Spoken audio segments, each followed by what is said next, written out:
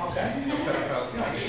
It's not, you know, the pedophile ordinance, especially the pedophile ordinance and this ordinance, it's not to equate one to the other. I'm saying from a legal precedent as far as our counsel goes. But I would like to speak just for a moment on the pedophile ordinance, because we did have some concerns about the preemption and what happened within a month. And I think a copy of that decision was handed out to all the council people. It appears on the front page of the Law Journal. It had been successfully challenged on exactly that ground. Agreed. It was preempted. And there was, and exactly, and you said that there was precedence on that when it happened, when we enacted it. My point is that there are 14 other municipalities who have done this, and there's no precedence of it being legally challenged. There's over 40 municipalities that did the pedophile thing, and there's like 2 law cases. One is by some guy with the great name of J.B.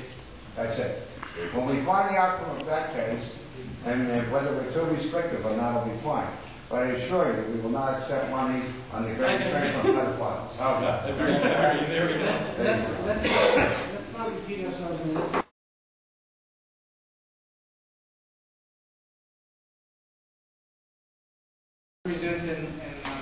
And how are you going to help us understand this better? My name is Heather Taylor. I'm the communications director for the Citizens Campaign. I work with lots of local officials as they're drafting up proposals, either a contract pay-to-play or a redeveloper pay-to-play. And I am not a lawyer, so I can only tell you what I have learned, but I can also offer the services. We do have a legal task force chaired by former Supreme Court Justice Gary Stein. We have some of the top lawyers in the state, and they work with me as I work with different towns. I can relay questions to them. We can work. It was a model that we developed. You know, every town is different. They have little nuances. Let me ask you a question, a pointed question. The towns of the 14 towns that developed this as a property zoning, and they created a redevelopment agency similar to what we have, separate and apart. I believe Hamilton Township does have a Hamilton Township redevelopment agency. Off the top of my head, I do not remember the others. Woodbridge. Well, I know Newark and Hoboken retain the authority. They do. Asbury Park, they are their own redevelopment. Yeah, they got rid of their redevelopment agency to the council. Yeah. Mm-hmm. The only one I know off the top of my head is Hamilton Township. But I know that in the discussions with the attorneys, this was an issue that was looked at. Would a municipality have the authority to implement to impose rules on a separate independent agency? Their conclusion was yes.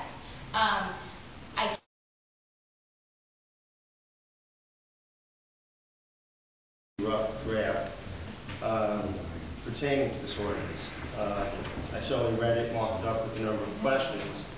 But then tonight we were given another marked document in our package which says no bearing or resemblance of any ordinance that we've ever passed. I know that, but let me finish. Is that on the top it says draft. Then, as the city clerk was just alluding to, we get a final version, replacement. So here it is on the eve or at our caucus that we get this for review. And I'm not an attorney, but certainly I like the opportunity to review it, and, as well as Councilor Monahan's opinion that was just distributed tonight. The essence of my letter to the paper, which was in the Hudson Reporter this past weekend in today's Journal, was that there was no personal attack. It said if this had the perception of, it could have a perception.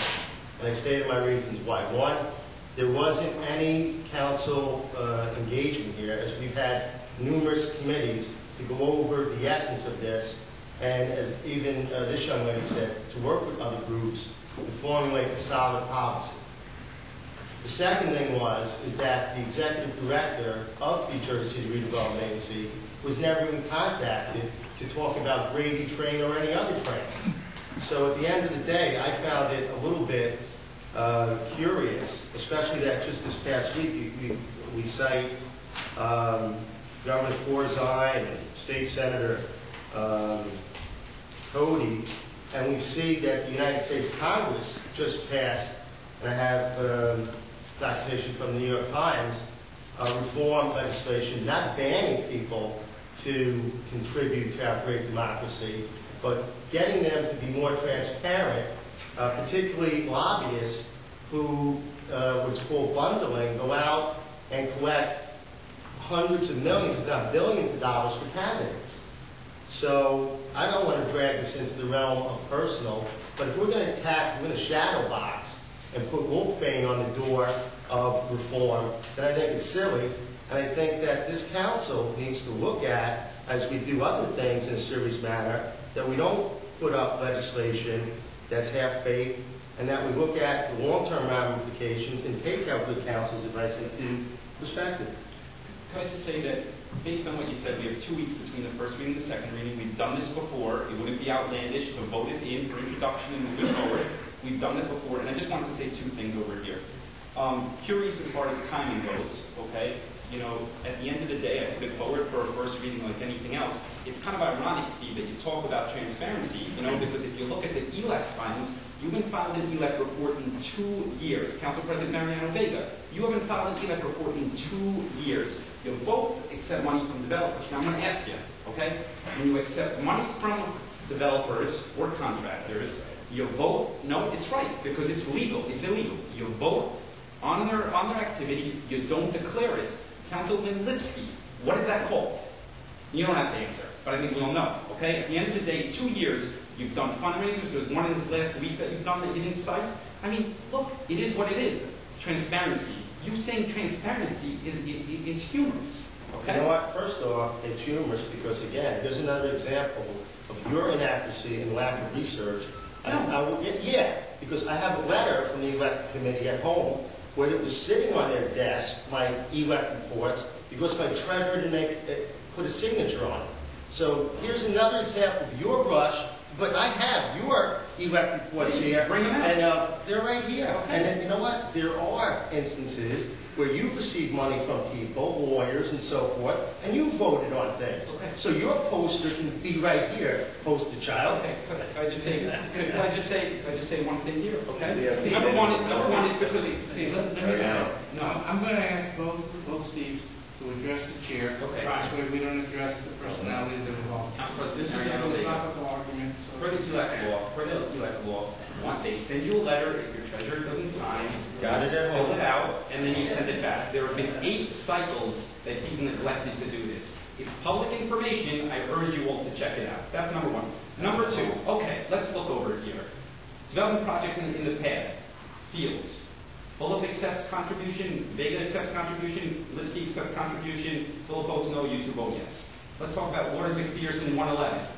Bullock votes no, we all accept money, you 2 vote yes. Harts Mountain, Home Depot, Campbell Lane, 77 Hudson, Left Rack, Shore Club, Frank Camacho, well, this was I took money, like you said, it's on my black report. I would say in 2 years, Steve, you couldn't point to one example, not one. So what I'm going to say is that don't bring this out and don't take personal shots when somebody puts forward legislation that affects everything. Talk about the legislation, don't take a dig at me in the paper, and it won't come to this, is what I'm saying.